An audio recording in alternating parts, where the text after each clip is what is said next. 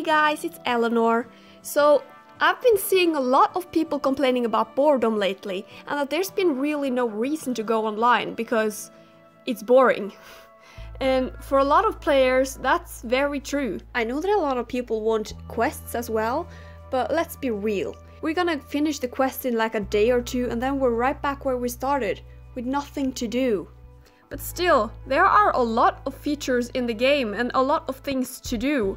We just don't see them because they're boring. We don't want to do them anymore. And honestly, I don't even think that the Star Stable team has to spend a lot of resources on improving the game because the features are already there, they just need some tiny adjustments. So I thought I'd make a video on how these features could be improved or tweaked just a little bit so that the older players like myself could get some joy out of them and get overall a better game experience. So without further ado, let's get into it. The first thing I thought about was achievement rewards, because we already have these achievements in game, they're fun and all, but nobody bothers to do them because they're not impactful. And I think that if we got rewards for completing these achievements, then maybe it would encourage the players to try new things in the game. I mean, I personally enjoyed the spider and token collections. The difference with the collections though is that you can cheat on those. You can just search it up on YouTube, someone doing it, and you can get the answers to where all the spiders are and where all the tokens are. But with achievements, you can't really cheat because it's something you have to do in the game to complete the achievement. So you will always have tasks to return to when you get bored. The only difference is that you'll get rewards for them. So they will kind of work like quests, just that they don't appear in the quest log. I think that would be great. And I was thinking maybe rewards could depend on the type of achievement. Maybe like racing achievements could give you a certain amount of horse XP. Or some social achievements could give you player XP. There are many things in game that could be set as rewards. And this would make the game so much more interesting by far.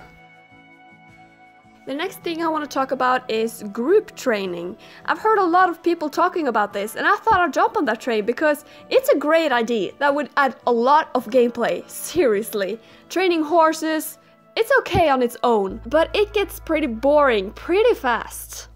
Championships, on the other hand, don't really get boring as easily, and we have group races, but we don't get any rewards from those. An easy way to make this idea happen is to just add some horse XP to the group races, but I think we should have the same opportunity with all the races. But overall, I think that training would be so much fun and so much more social. I mean, in the end, what is even the point of an online game if there's barely any social activities? Seriously, fix this SSO, please. Another thing they should add in game is swimming. I don't really understand why they don't have swimming in the game, because I know that in the original Star Stable games there were actually swimming, and there's no reason to cut it out. If we wander into restricted areas, why not just add an invisible wall or restricted area notifications and send us back home like they do otherwise? I know for a fact that a lot of people do wish for swimming in the game, and it's not just because it's a feature that we feel like we should have, but it's also something that would remove a lot of annoyance. For example, why can't we just swim across the Silversong River instead of having to go all the way around? It will be so much easier. And it's not like we don't have swimming in game anyway. We have it at the Fort Pinta beach, we just don't have it otherwise. And swimming would give us the opportunity to explore new places, like the islands that are pretty hard to get to, like Broken Tooth Island, and that one island that we can't reach from South Hoof. And I imagine there being challenges such as swimming from South Hoof to Fort Pinta as well. And even though this is not something that would add a lot of gameplay, I'm still confident that this is a feature that would give the player something to do at least for some time and enjoy playing around with it. Okay, next up we have repetition rewards, which is kind of similar to the idea with achievement rewards, because let's be honest, nobody really do daily quests unless they have to. If you're like me, you don't go around maxing your reputation, because at the end of the day it doesn't add anything to the game. Unless you got reputation rewards. I'm thinking player XP for this one because it does make sense that you as a person gain experience when proving your worth to someone, which you basically are doing in the game. So when your reputation increases, so should your experience, right? It doesn't have to be a lot, maybe even just like 10, 15 XP per reputation level. It's not a lot, but that's just what it takes to make you motivated. I mean, if you knew that you could get XP from increasing your reputation, wouldn't you do it? I know I would.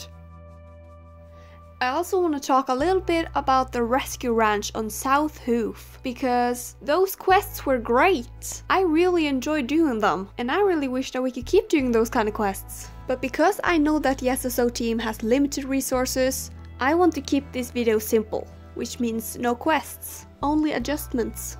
So first of all, the biggest problem with the rescue ranch is that you can't actually use it after you finish the quests. I wish that you can use the feeding station and the washing station on your own horse. I'm not quite sure if this is possible if the ranch is your home stable, so do correct me if I'm wrong.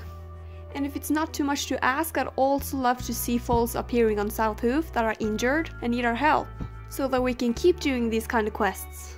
I mean, a lot of the players in game are big horse fans. They would probably love to keep helping the foals, or at the very least to get to use the ranch.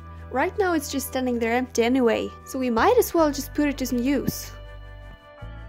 So the next thing I want to talk about is improved archaeology. And I know archaeology is boring. Once I finished the archaeology collection quests, I put that pickaxe in my closet and never looked at it again. That spectacular dino skeleton, that was my worst enemy, and I have 2 accounts, so I had to collect it twice. It was a nightmare. But anyway, it's still a feature that exists in game. It's just that you don't want to do it when you're bored because you've finished the quest, you have collected the sets, and you've done all you can do with the archaeology. So I've come up with 2 ways that I think archaeology could be improved to remain somewhat interesting after finishing the quests. The first thing is to give us optional rewards.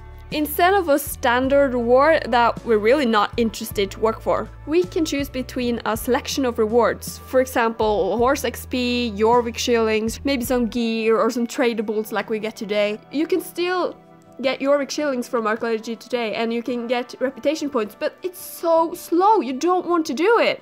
And the other thing is that we can dig up items that we can actually use. Today, we only get tradables and trash from the archaeology rocks. I don't know about you, but I'd love to find like a random horseshoe or a pair of glasses once in a while, just so that I have something to show for it. Or a larger amount of Jorvik shillings, because that would make sense to dig up, and it would pay you for the hard work. And now that they're giving us some furniture in game, maybe even an old lamp or something for future use. I just find it ridiculous that they have this feature in game and there's absolutely no reason to keep doing it. It's just there. And this kind of ties up to the last thing I want to talk about, which is what I like to call questless fishing. And I know what you're thinking, fishing is boring. And I agree, fishing is boring. But it's a feature that we have in game that's pretty much going to waste as of today. I mean, you can only fish through daily fishing quests, and you don't even get to keep the fish. I think that the SSO team should allow us to fish on our own when we get our fishing license. Because seriously, this is such a waste of a game feature when we can't even actually use it ourselves. I mean, we could go fishing together and then eat it like any other food. Maybe around a campfire or a picnic. It would be pretty cozy and nice. Or we could sell the fish for Jorvik shillings. I mean, okay, let's be honest. Fishing is not popular, it's boring. But we have food in game. And fish is food. So when we have fishing in game, I think we should be able to go fishing and eat the fish. Why can't we fish outside of daily quests? It's so stupid. Why does it exist? I'm sorry, I got kind of carried away, but you get my point. So that's it, guys. That was all the ideas I had for you today. Feel free to comment down below if you have any thoughts or suggestions of this.